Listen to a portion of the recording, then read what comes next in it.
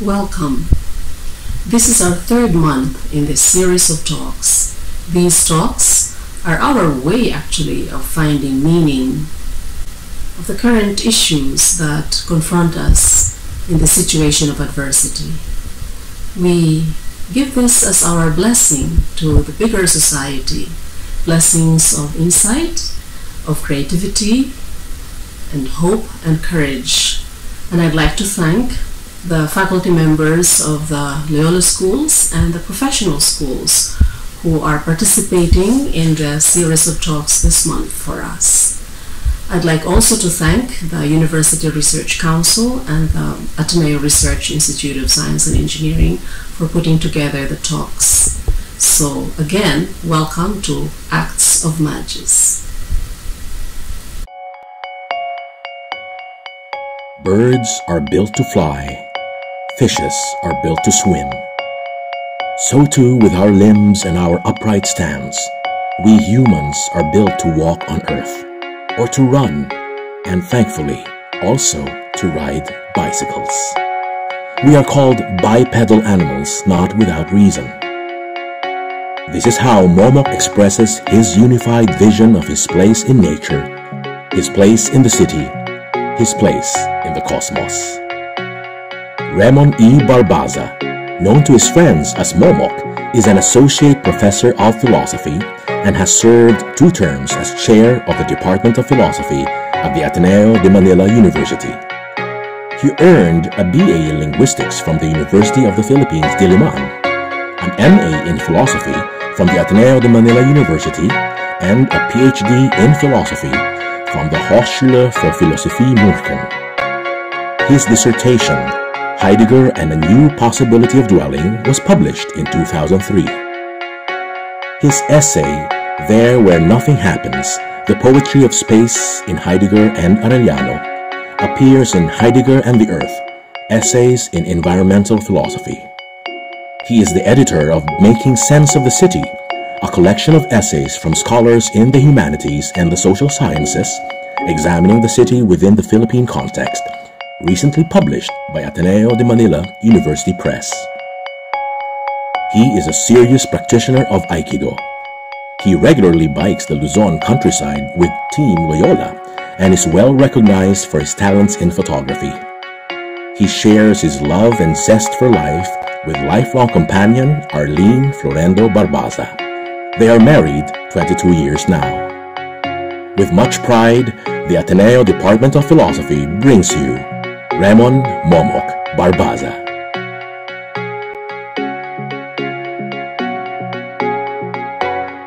Good afternoon and welcome to Acts of Magis, Ateneans in the service of society. I'm Chris Castillo, your moderator. We're happy to bring to you today another first. Acts of Magis has been known to do a lot of firsts.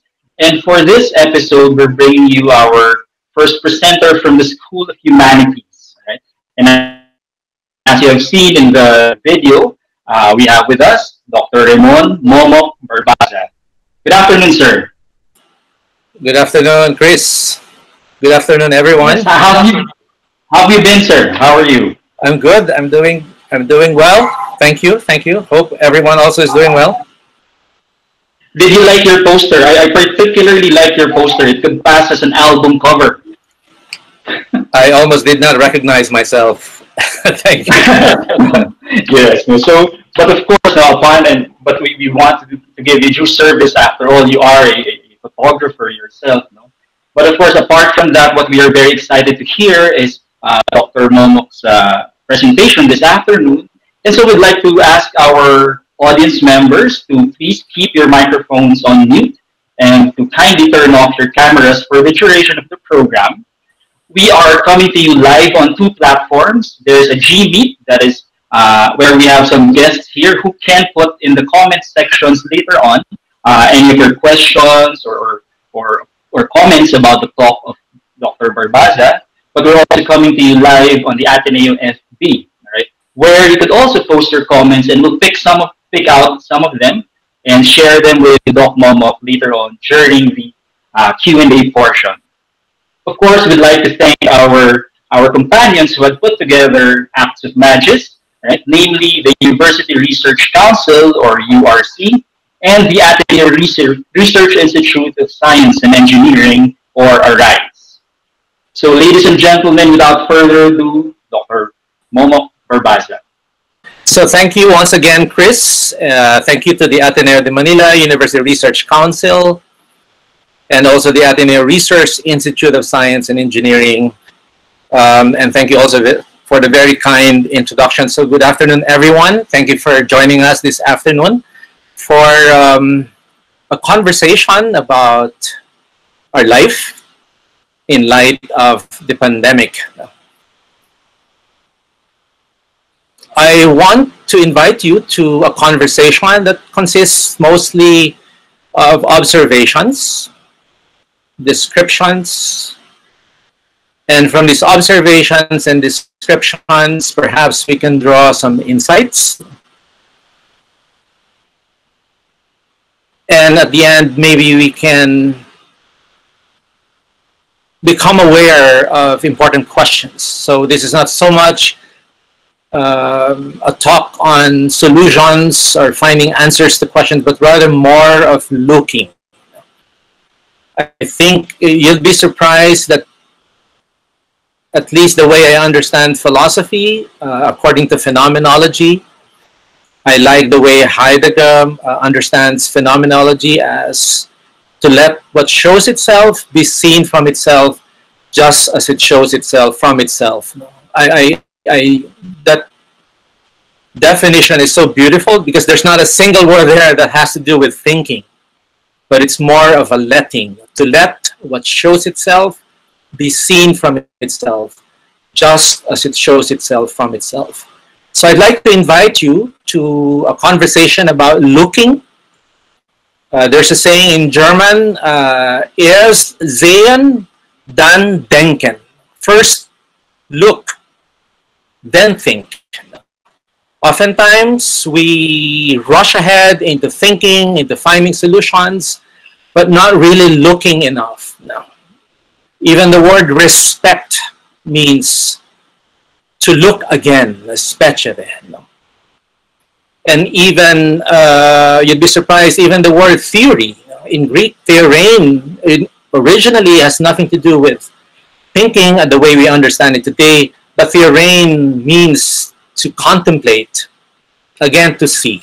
So that's what we'd like to do this afternoon. And my what I plan to do is to take up with you 4 points. The first one, how we talk about animals in everyday language, and then humans and animals during the pandemic. And from these, maybe we can draw some or consider some philosophical questions that have been raised and confronted by thinkers in the entire history of thought. And finally, by way of a conclusion, my own reflections using a famous passage in the Gospel, look at the birds of the air. So let's consider now how we talk about animals in everyday language. Humans and animals. We're not quite sure what the end means. You can replace end with. You can replace end with over to assert our superiority. It could be a war between humans and animals. It could be an identity. Humans are animals.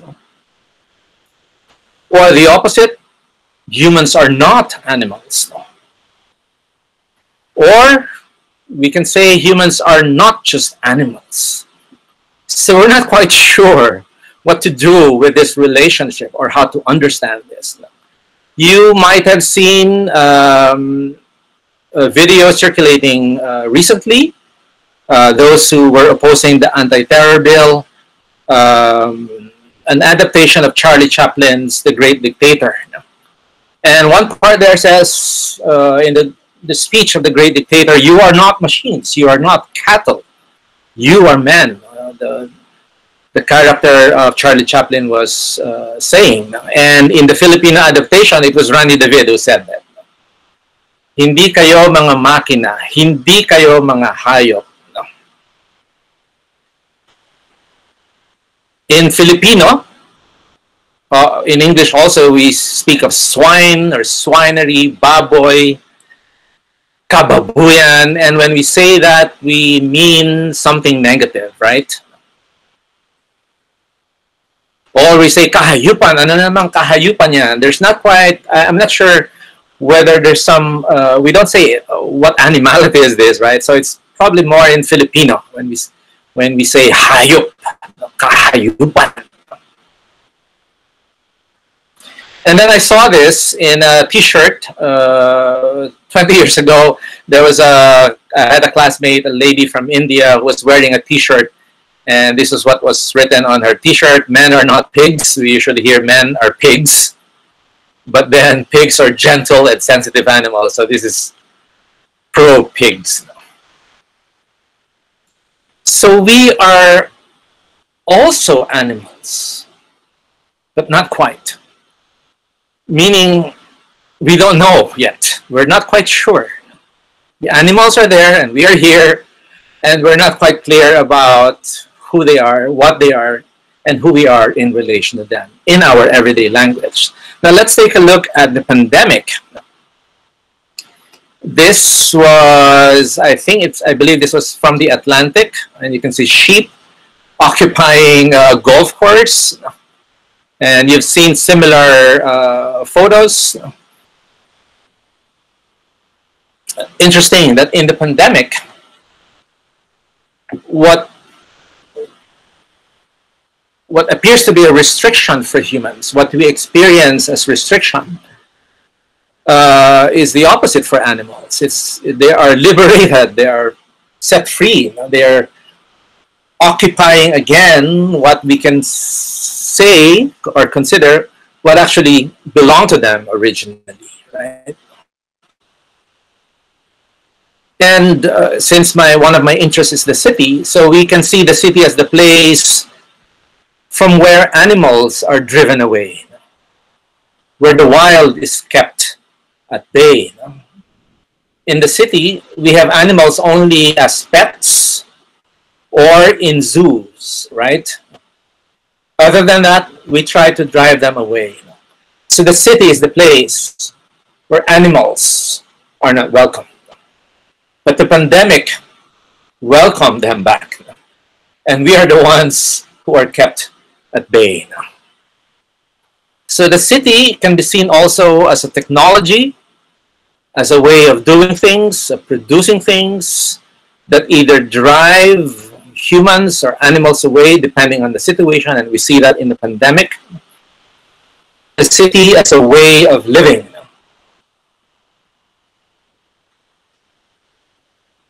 And we can reflect about how animals are affected by the pandemic, how they respond to it, and how this raises questions about us humans as well, and the choices that we make. Right? We're not quite clear about the distinction between city and province, and there are many definitions, right? There's economic, there's political, there's philosophical, there is existential, phenomenological, or what have you. But one understanding of the city that I found useful is this, that the city and the province, it's more of a spectrum of how far we have gone away from nature. So if you see the spectrum, the city as the farthest from nature, and the province is a kind of an in-between.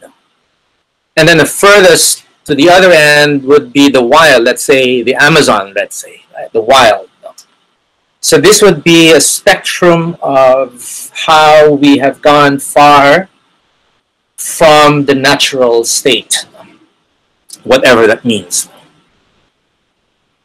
Now, how did philosophers throughout history how did they confront the question of our animality? I'd like to share with you some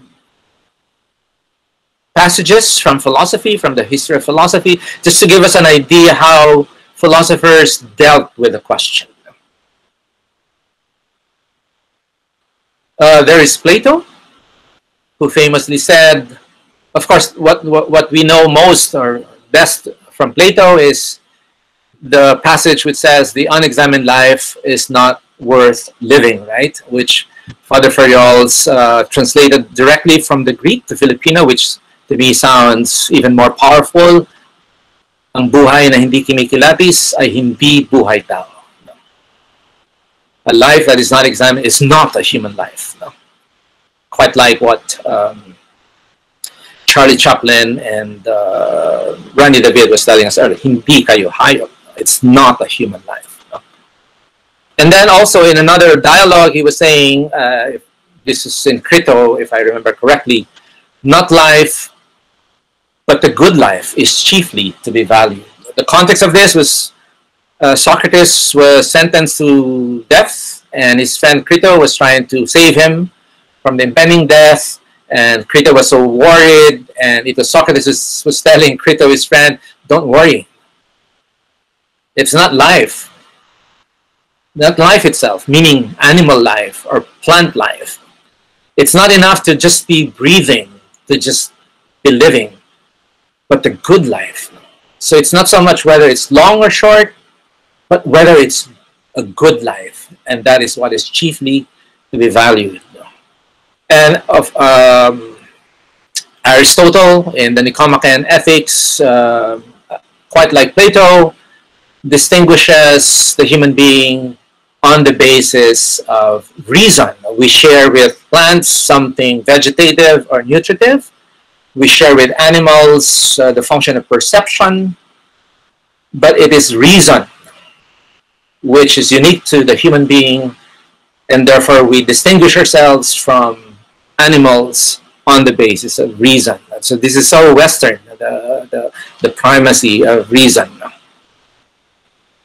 And John Stuart Mill, a famous passage, better to be a human being dissatisfied than a pig satisfied. He was betting that no one will choose to be a pig on the condition that all your desires as a pig will be satisfied.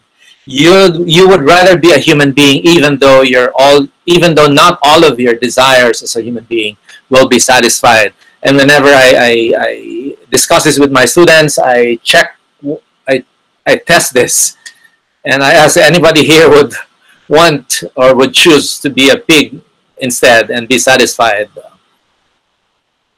Usually, no one will choose to be a pig.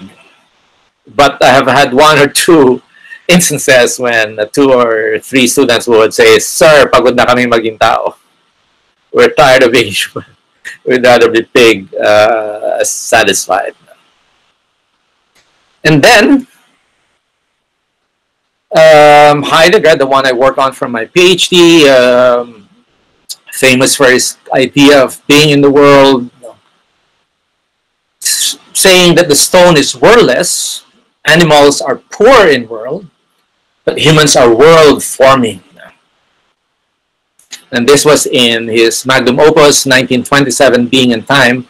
But in 1947, he also said, of all the beings that are, presumably the most difficult to think about, may tumilawak naman ako, right next where I am. Oh, there's another one. Presumably the most difficult to think about are living creatures, because on the one hand they are in a certain way most closely akin to us, and on the other are at the same time separated from our existent essence by an abyss. So again, we're not quite sure where to place ourselves or how we are to understand ourselves standing in relation to animals. And then there's Derrida, who is known to be the father of deconstruction, and who loved cats. So there's Jacques Derrida and his cat. We have dates for Derrida's birth and death, but unfortunately no available dates of birth and death for his cat. And Derrida has this book. The translation was published in 2008, The Animal That Therefore I Am. I have just come across this book recently, so I still have to read through it. No, I just browsed through it, but it's a fascinating book at first glance. And from the publisher, Fordham Press, let's take a look. So those of you who have cats at home, if your cats are following you in the bathroom, you may be in for some philosophical reflection, like Derrida. So let's read from the publisher. The book's autobiographical theme intersects with its philosophical analysis through the figures of looking and nakedness, staged in terms of Derrida's experience when his cat follows him into the bathroom in the morning. In the classic deconstructive reversal, Derrida asks what this animal sees and thinks when it sees this naked man. Yet the experiences of nakedness and shame also lead all the way back into the mythologies of man's dominion over beasts, and trace a history of how man has systematically displaced onto the animal his own failings. So very, very interesting. For 2,000 years, we're not done yet. We're not done yet about the question of animality. But at least we know that the question of animality is so closely intertwined with the question of who we are as human beings.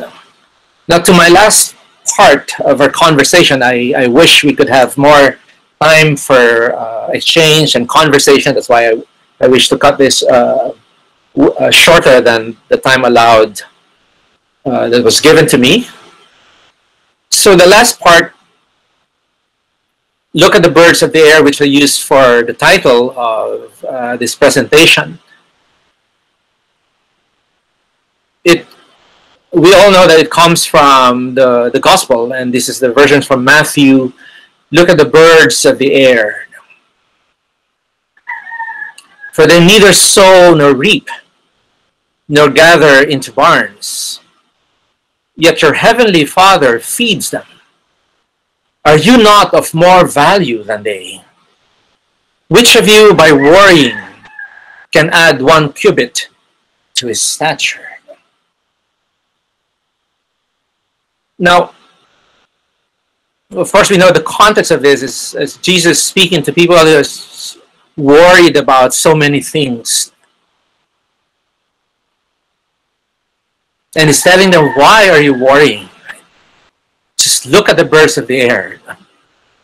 I highly recommend, I've been watching on Netflix, Dancing with Birds.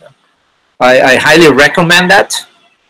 It's an incredible documentary about birds deep in the jungle, if Papua New Guinea, if I remember correctly, and how the photographers, the videographers patiently followed and documented how the birds, twig by twig, building not just a nest, but even a work of art. There was one bird, I forget what sort of a bird it was. It took him 7 years to build a tower in order to attract partners. Incredible, right? 7 years. And yet, if you look at the birds, they don't have hands. They don't have, in terms of instruments, right? They only have their feet and their beaks. And yet, how incredible. When we were having a window in our home back in Quezon City repaired, sadly, there was a nest that was damaged. We didn't know there was a nest right outside our window, and it was damaged, and it fell on the ground, and it was destroyed, and I felt so sad looking at it. But then I was so amazed at the design of the nest, right? I remember also my wife used to teach in the Ateneo grade school, and there was an artist there who was he passed away, I think, I'm not sure, a year or two ago, Mr. Villanueva. And he was an artist, but he had many children. And with the teacher's salary, it was very, very difficult. And you know what inspired Mr. Villanueva? He said, it's the birds. If the birds can build nests, how much more I know. Now, this passage, look at the birds of the air, may sound too religious, too poetic for comfort. But if you look at it honestly, it also makes a lot of scientific sense, right? I mean, all the calls we hear now, all the measures that we are being asked or enjoined to take part in, cutting down on carbon emission, simplifying our lives, buying local. If you look at all of these recommendations, come to think of it, what are these? You can summarize all of these into one thing, that we live our lives closer to what is more natural, that we become more like animals, right? Because that's how animals live, right? In simplicity. They get and make use of what is within their area. So it makes a lot of scientific sense as well. Now, I'd like to share also with you what the sunbird taught me during the pandemic. In Quezon City, I live in a townhouse, and we have this vine called nong nuch. I think it's a Vietnamese word.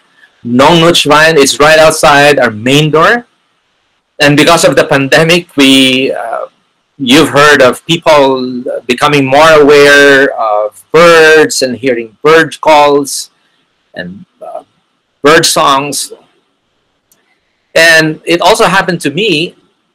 I became aware that this particular bird, I took this photograph.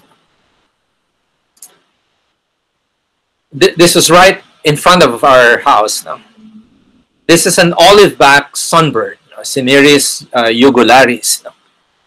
And ever since I became aware that they frequent our place because of the nectar of the nong nuch vine, I realized they were coming all throughout the day, morning till afternoon. They're little birds, and you can see here they're like quite like a hummingbird, and they're so light that they can perch on even the tiniest of stems. And look at this bird. Let's look again at this now. You see the curved beak, the curved and long beak of the sunbird fits perfectly, as if they're made for each other. The flower from which the bird feeds from its nectar. And so they're made for each other. And so I was struck by this sight, that we don't really need to look far. We don't really need to go anywhere, but to dwell where we already are. Just looking at the way we are physically, the way we are built, the way birds are meant to fly. So it's a very sad thing whenever you see a bird in a cage, right? Or a fish in an aquarium. Because the fish are made to roam underwater, and the birds are meant to fly, right? Because they're built that way. And if we look at ourselves, we have powerful limbs. We have our legs, right? And so I find one of the most tragic things about our being human is how we get excited when we witness our babies make their first steps. Don't we get excited? But the sad thing is only for us to bring them up in a world that is hostile to walking, running, and riding our bicycles. Great artists have rendered this incredible moment. You see here Van Gogh, a painting from 1890, First Steps. Rembrandt also has a painting of the first steps. You see how delighted, how excited, how happy we are at the sight of a baby making its first steps. But only tragically, sadly, to bring them up in a world like this. Isn't this so sad? Why are we doing this to ourselves, right? One of my favorite scenes in the movie is this from Federico Fellini, 8½, 1963, the opening scene of a traffic jam. It's incredible how this was imagined by Federico Fellini. It's an unforgettable scene. And if you think, I've written this in my piece in the Arete, Katipunan is an area of young people, students, university, grade school, high school. You have UP, you have Miriam, you have Ateneo. And yet, how many young people do you see walking? In the university where I teach, in Ateneo, I see students lining up at the elevator just to go to the second floor or third floor, right? When they can take the stairs and use their legs, right? You have a free workout. You don't have to pay for a gym membership. Each day gives us opportunities to make use of what are given to us, like the sunbird, like the fish, like the animals. And so back to where we began. Humans and animals. We still don't know. What are we to do with this end? How are we to understand this end? If you think about it, it's really a question of measure. How far are we from animal life? Or how close are we to animal life? What's the measure of our lives? What's the measure of our humanity?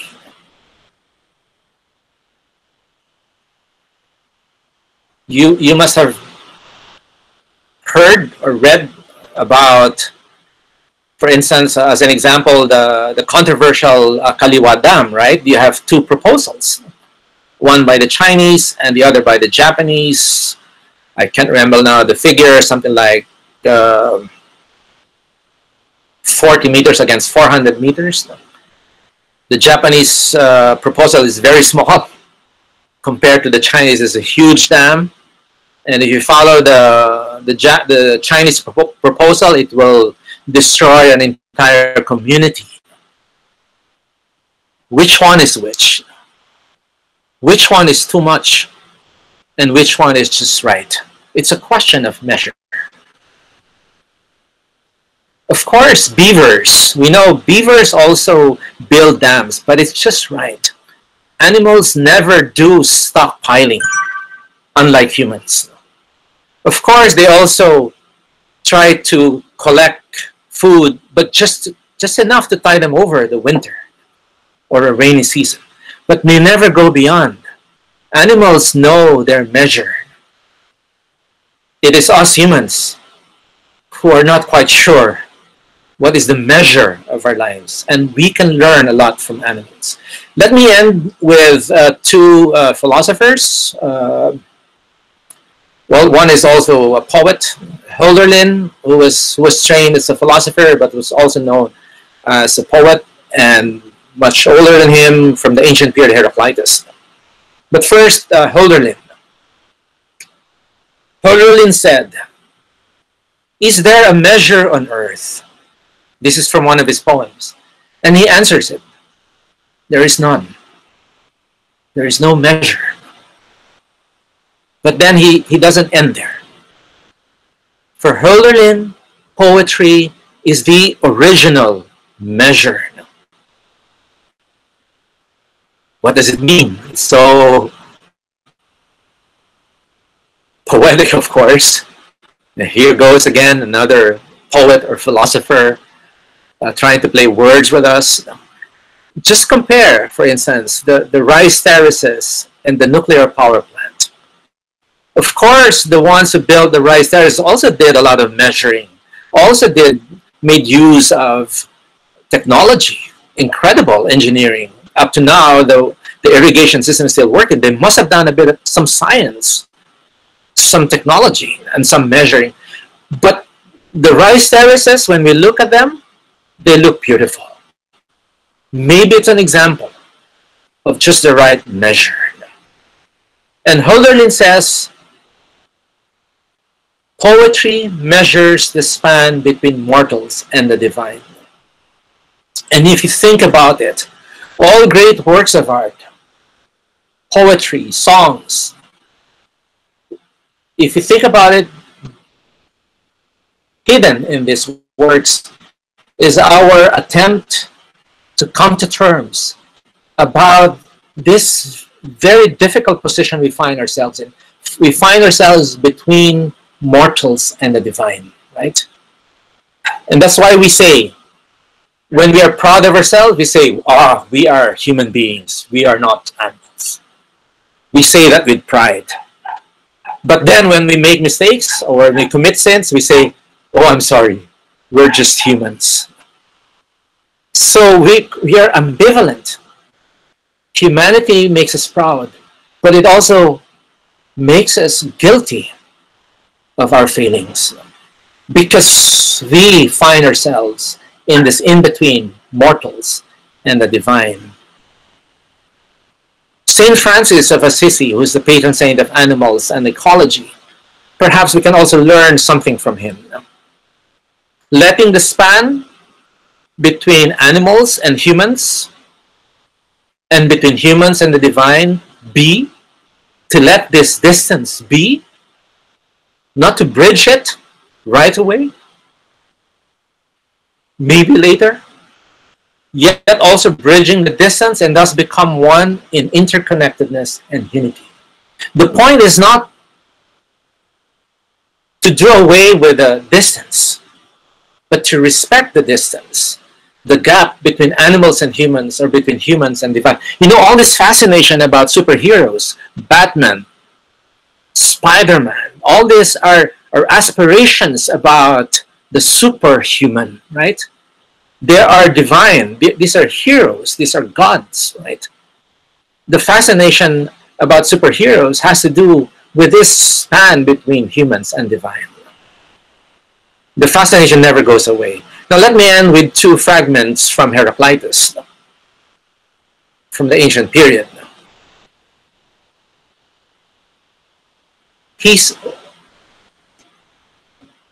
This is one of the fragments. Corpses should be thrown out quicker than dung. This is so scandalous if you look at it. I mean, how can you say that to somebody who just lost a loved one? Is he insulting the dead? It's not even a comparison between animals and between human beings and animals, but the dung, right? But I think if you look at this, there is a lot of wisdom behind this fragment, that Heraclitus is seeing the unity of all that is in nature. And finally, my favorite fragment, perhaps not just of Heraclitus, but of all time, is Fusis cryptestai filei, nature loves to hide. There is much that the animal in us reveals about us, but there is much also that it hides. We are invited to dwell within the play of concealing and unconcealing, between conspicuousness and hiddenness. In a word, we are being invited into what we may call a mystery. Thank you so much. God bless. Good afternoon again, and I hope we could have a good exchange after this. Thank you very much, Doc Momok. Typically, at this point, if we were all together in Leong Hall, for example, I'm sure you'd be receiving rather a lot of applause. But for now, please look at your screen. I'll be giving you acts of Magis hearts. Okay. Thank you very much for that, Doc Momok. A Friday afternoon, indeed, is a good time for us to have these reflections. Earlier, it was almost funny that you mentioned that there were chickens, clucking while you were doing your presentation. As I was listening to you, the dogs of the neighbor started barking. All right, and typically when we have acts of Magis ongoing, that would worry me. All right, because of course if we're coming in live, we don't want many distractions. But because of what you had told, what you were sharing with us, I asked myself, is the dog actually being a disturbance to me, or maybe I am the one disturbing its dogness? It's just being a dog. No, among many other things. No, but thank you for all these reflections and invitations to reflections. No? At this point, we'd like to invite our audience who are in the GME. If you have any questions, please do put it in our chat area. We're also getting some questions from our FB Live. So we're getting the comments there. All right. And as Doc Momok mentioned, he would love to have some interaction with our guests this afternoon. But so far, sir, at least from the live audience here in the chat, it's mostly applause and admiration for what you had just shared. So if I may, Doc Momok, we gathered some questions earlier, and maybe this could add to the discussion for this afternoon. I think many of us have seen that in terms of environmental reports during this pandemic, it seems that the world is healing, in quotes. There has been less smoke emissions. The seas seem to be doing much healthier than they were prior. All right. So that one question that we got is, so how do we return to a more environmentally healthy way of life, given how much globally interconnected we are, and given how much interconnectivity demands a great deal of natural resources anyway? So your thoughts, Doc Momo?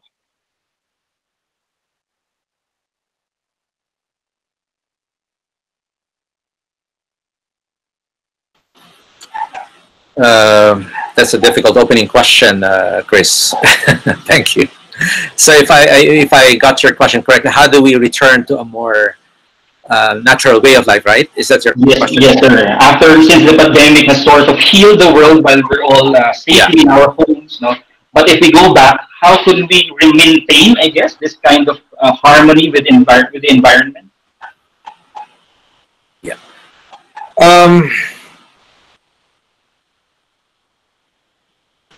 At least thinking of Heidegger, for instance, right? His critique of technology, his critique of agrochemical industry that has nothing to do really with feeding the hungry, right? This call to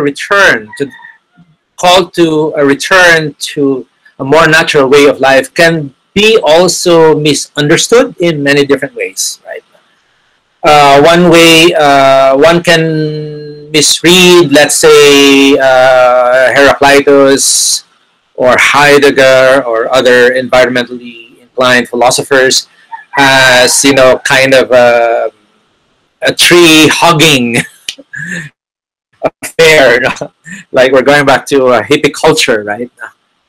Um, and we might be setting ourselves for disappointment. So just maybe a caution is, even Heidegger himself is not telling us to return to a primitive way of life. He says that's not possible, that's not desirable. Yeah, it's not even doing away with technology, right? Because we need technology. So technology is not the enemy, right? So the question, how do we return to a more natural way of life? And I think that's what I tried to do this afternoon. Before rushing into answering that question, is opening our eyes, observing, looking around us, right? And then take it from there. As in the example I gave, just watching the sunbird every day during the pandemic, without theories or philosophies in my, or science in my head, just looking at it. So yeah, maybe we can try again to exercise our capacity for looking, for listening, for becoming more attentive now.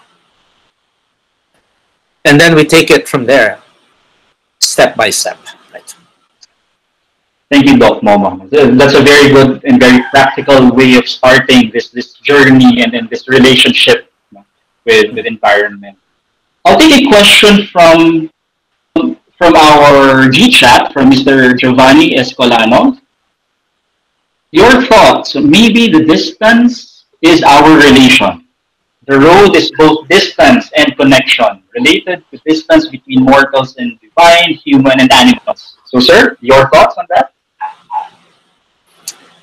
Yes, thank you very much. Giovanni Escolano, right? The one who raised the question. Yes, sir. Yes, yeah, the distance is the relation, right?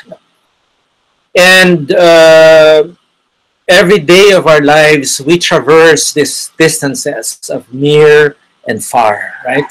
Between human beings, between friends, but also between us and other members of our natural environment, right? That's a very, very good insight. The distance is a relation. And even I think Heidegger himself would agree. In Being and Time, he said, the being of human beings is one of dead distancing. We can't seem to tolerate distances, so we try to bridge it. The moon looks so far, we want to conquer it, right? Or from the Europeans, we are far. That's why we're called the Far East, right? And they can't stand being far, so they colonize, right? So this relation is there, right? A relation, but we need to understand this relation in a way that allows the liberation of all, rather than subjugation or colonization. In my sabbatical, I deliberately set aside time to go to Mindanao to visit Lumad communities, one in Bukidnon and another in Davao Occidental. I visited a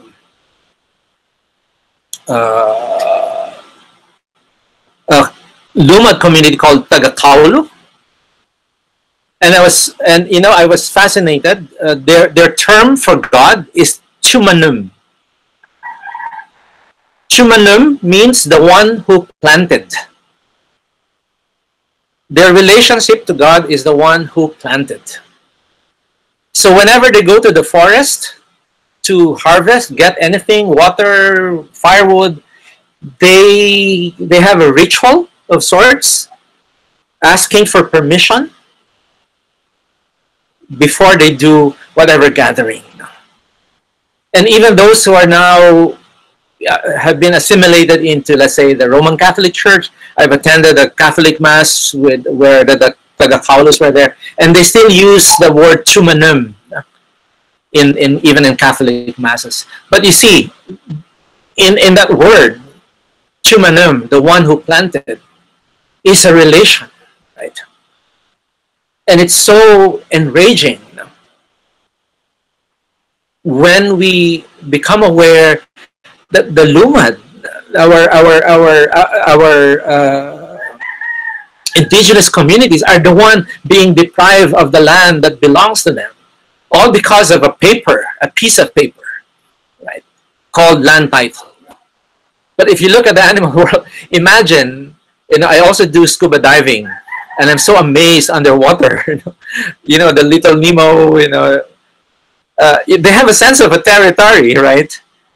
And somehow they do respect the territories without need for titles. And we saw that in the pandemic, right? Our movements were restricted because of private properties, people who own private cars. I'm embarrassed myself because I live in a gated village, and I know my village is restricting movement, right? So we need to think about also property. Do we own anything really, and what does it mean to own anything, right? So we can't do away with Karl Marx also, right? When he speaks of abolition of, it sounds so radical, but come to think of it, right? Animals, right? And even Christianity itself, if you know your commandments, only one thing is left: sell all your possessions and follow me. Right?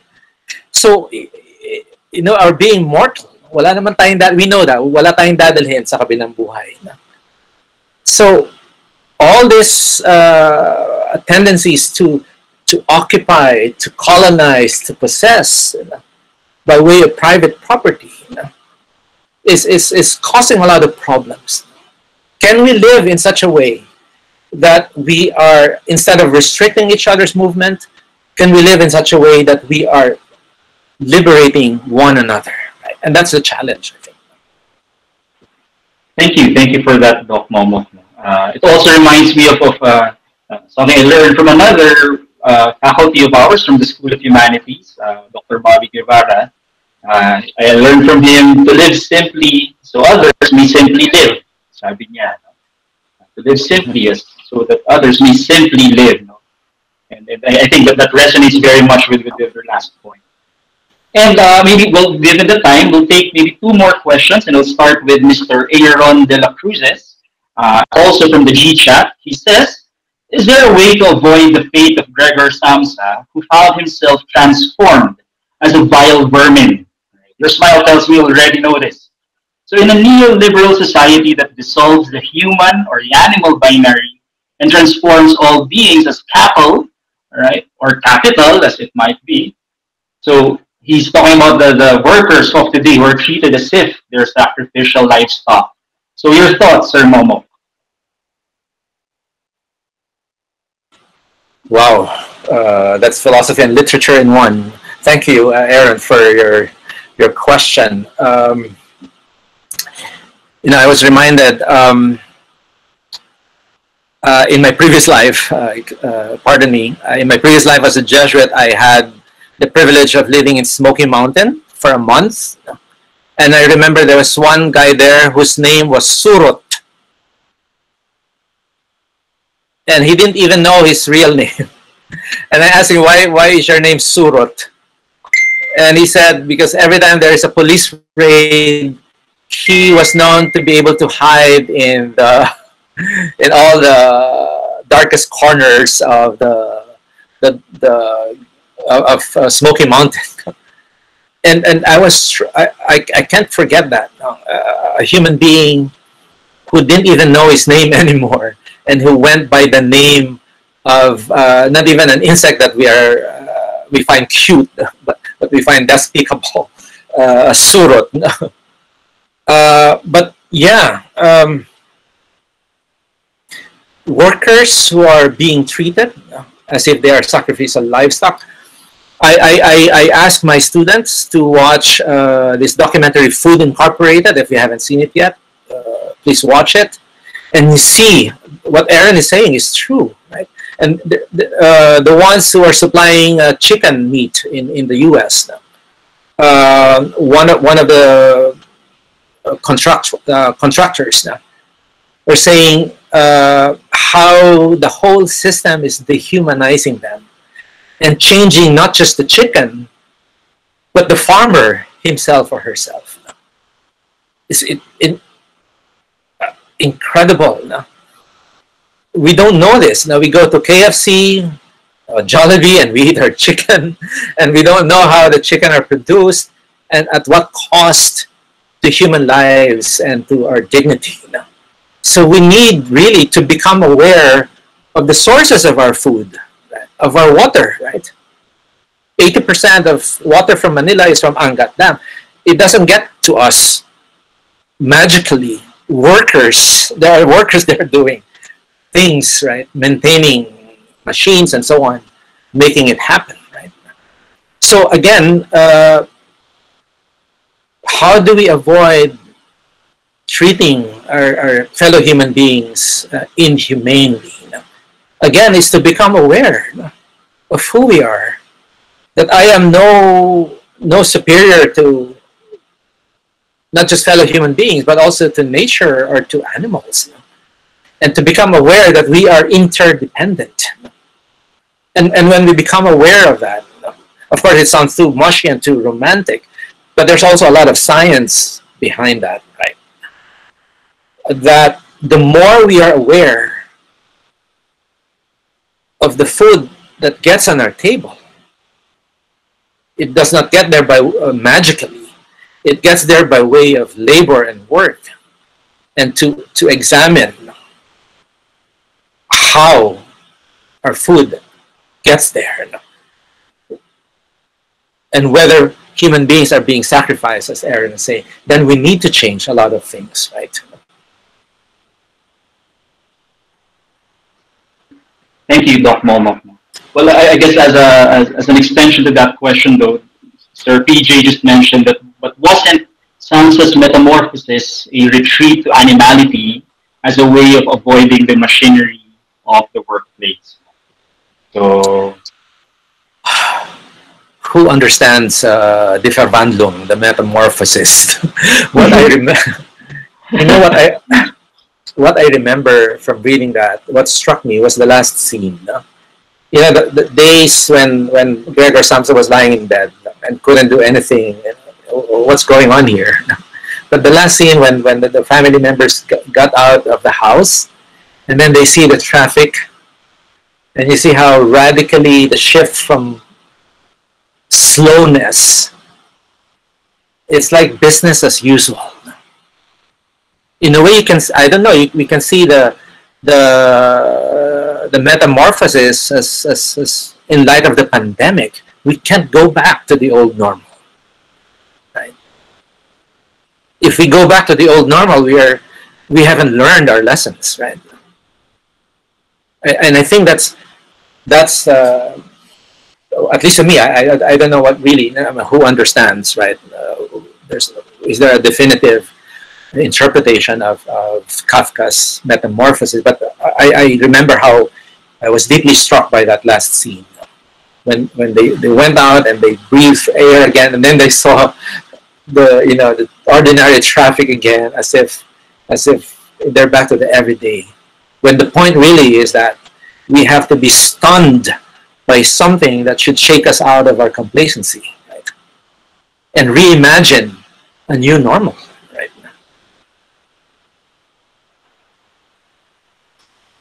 Thank you, Doc Momok. No? And I guess as a final question, rather, before we ask Doc Momok for his closing message for us, Acts of Magis started out with a series of talks that were directly related to COVID. No? So we'll end with a question that is still related to our current situation. This coming from is Jeanette Yasol Naval, right? Also posted currently in our G chat. So first, she thanks you, of course, for your thoughts. No, but I think the gist of her question is: so how do you see our responses in relation to the pandemic and in relation to the animality in us? So how have our responses to this pandemic relate to the animality in us? How far or close are we to the animal?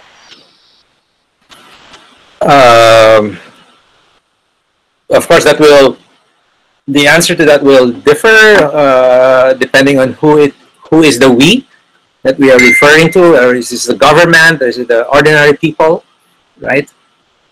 So there are different. I'm not sure what the one who raised the question, what he or she was referring to by we. But I don't know whether we can generalize, because we've seen different responses, right? Even among advanced countries like Sweden, they, despite advances in science, they had different responses, and yeah. So maybe that's why my answer. Even with the same science, we can respond differently, right? We can have the same body of scientific knowledge, but we may end up responding differently. So the difference, I remember distinctly Oliver Sacks, the famed neurologist, who said that medical doctors should remember that they're not treating only diseases of human beings, but rather human beings with diseases. Right? So our response to the pandemic, as I said, there are different ways of, we've seen different responses, but my hope is that if we are to learn in our response, is that we become more mindful, we become more attentive, we learn to listen more to our surroundings, because there's enough already in our environment that will tell us where to go, how to go, and how far. Again, measure. Thank you, Doc Momok. No? I guess the thing about philosophy is we really can't quite allocate an hour just for it. It's something we would want to keep on doing, but we apologize to our audience that we'd have to cut it short for now. But for sure, the invitation that Doc Momok gave to us to continue this reflection, to heed the invitations of observation, will stay with us. No? But let's hear one more time from Doc Momok. Any last messages, sir?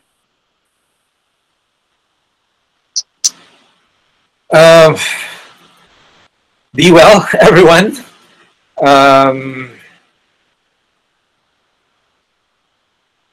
Let us learn to be open to one another. I think that's the word I started with my lecture at the beginning. I said to look more intently, more closely, and the word even respect, especially, has to do with look. So respect for human beings, respect for nature, is about taking another look, right? So I would, if I may just repeat this German saying, "Erst sehen, dann denken." First look, and then think. Don't rush right away into thinking solutions. First look, and then we'll take it from there. Thank you very much, Dr. Barbaza. And we'll take it from there. Thank you also. Thank you, everyone. We'd like to thank, yes, no. Well, since it seems to me, there are a lot of fans with you this afternoon. Once we close the session, if for those who'd like to stay on board on the chat on the G Meet, you may do so and have maybe 5 or so minutes with Doc Momo interacting. But for now, we'd like to thank everyone for joining us. This is the 10th episode of Acts of Magis. We're very happy that you have been with us 10 weeks, and we hope we have been giving you much enlightenment on various topics. We'd like to take this opportunity to greet one of the core members of Acts of Magis. She was recently awarded the 2020 National Academy of Science and Technology Environmental Science Award. All right, Doc Len Espiritu. All right. Doc Len, congratulations. I know you're here in the meet. We're getting some congratulations for you also. So together with Doc Len is one of our guides definitely in doing Acts of Magis, and we just want to congratulate her also today. So with that, ladies and gentlemen, thank you for joining us. This is Chris Castillo, and this is Acts of Magis, Ateneans in the service of society. Thank you, and God bless you. Thank you.